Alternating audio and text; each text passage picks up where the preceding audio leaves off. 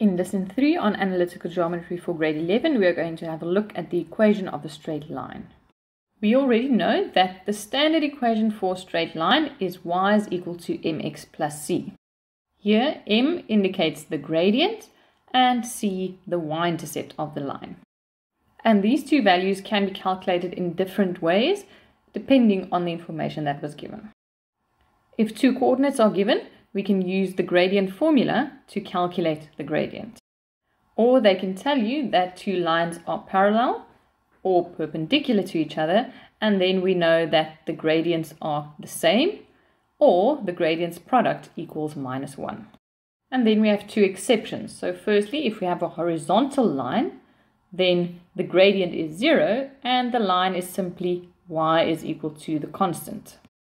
Or we can have a vertical line, and a vertical line does not have a y-intercept, but the x value always stays the same, so we can say x is equal to a constant. Example 1. Determine the equation of the straight line that goes through the point 1 minus 4 and in A is parallel to the line y is equal to 2x minus 3. To give the equation of a straight line, we need to determine a value for m and c. In A, we are given that the line we want to calculate is parallel to the line with a gradient of 2.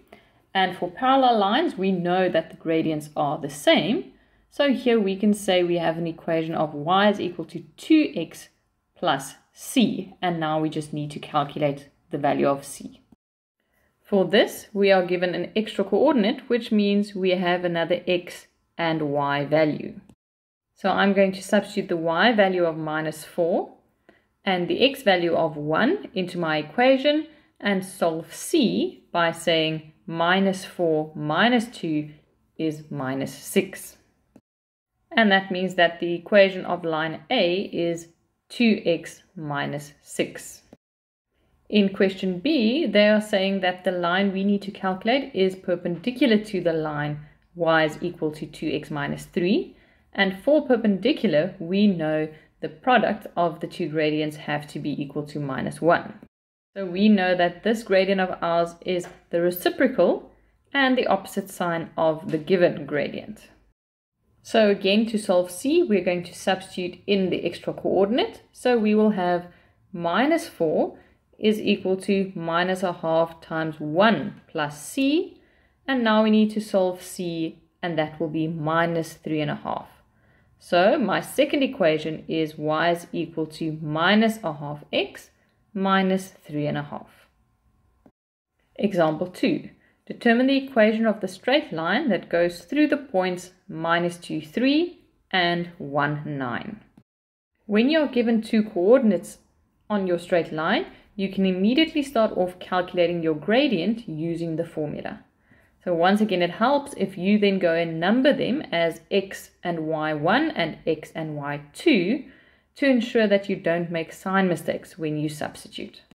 So when I substitute, I will now have y2 minus y1 over x2 minus x1, and that will give me 6 over 3, which is a gradient of 2. So now I know that in my equation, my m value is 2.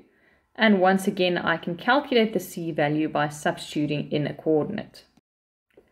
I'm going to choose the coordinate 1, 9 when I substitute, just because it makes the substitution a little less risky with signs. And then I will see that c is 7. And that means that the equation for this line is y is equal to 2x plus 7. Remember that we can ask you the same question in different ways. So here we could have also given you the sketch and asked you to calculate the equation of the straight line.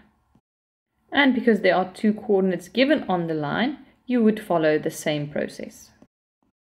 Example 3. Determine the equation of the line that goes through the points -3, -1 and -3, 7. If you start off immediately calculating your gradient here, you will see that you get a 0 in the denominator. That means you have an undefined gradient. If you can draw a sketch of this, you will see that it is a vertical line. And a vertical line has a change in x of 0. That is why when you realize that the x coordinates of the 2 points given are the same, you shouldn't waste your time calculating the gradient, because you need to realize this is a vertical line, and a vertical line has a standard form of x is equal to a constant, which in this case will be the constant minus 3. Example 4. Determine the equation of the straight line that goes through the points 2, 4 and 5, 4. Similar to example 3, here you need to realize that this time the two y values are exactly the same, and that there therefore will be a change of y of 0, and that is because it's a horizontal line. And for a horizontal line, you need to know that the standard form is y is equal to a constant, and in this case that constant will be 4, and that is your answer. Example 5. Determine the point of intersection of the following two straight lines, and we are given y is equal to 2x minus 1 and 3x plus 2y is equal to 12.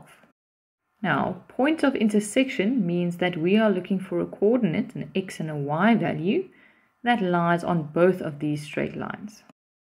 And for that, you were taught two different methods in grade 10. You could choose to either use substitution or elimination. In our case of this example, our one equation is already in the standard form, and that means that we can immediately substitute that into y's place in the second equation. So I'm going to start off with my second equation, and in the place of y, I'm going to write a bracket first, and then I'm going to take my first equation and substitute the value of y from the first equation, which is 2x minus 1.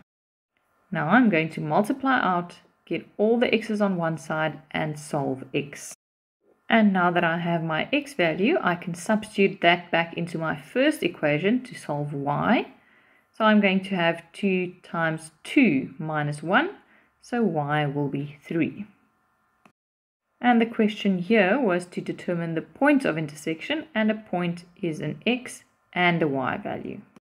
Here it is also important to realize that we could have given you the sketch, so this could have formed part of a bigger question.